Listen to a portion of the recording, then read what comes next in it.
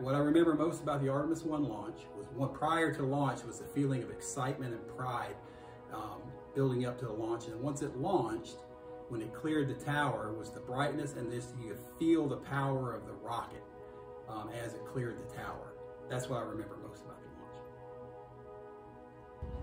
So what I remember most about the Artemis launch was just the energy in the crowd, the excitement. You could see the faces of those who had participated in leading up to that historic moment and all the effort that went into it, and just the pure energy that was in the crowd.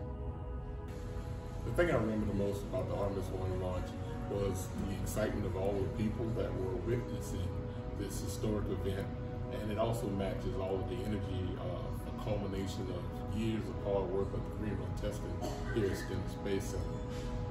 The team was excited. It matched the exuberance of the crowd, and I'm sure that everyone is pretty proud to be part of history. What I remember most about the Artemis I launch was being in the stands at the T-minus 30-second mark in the countdown, with my knees shaking in anticipation.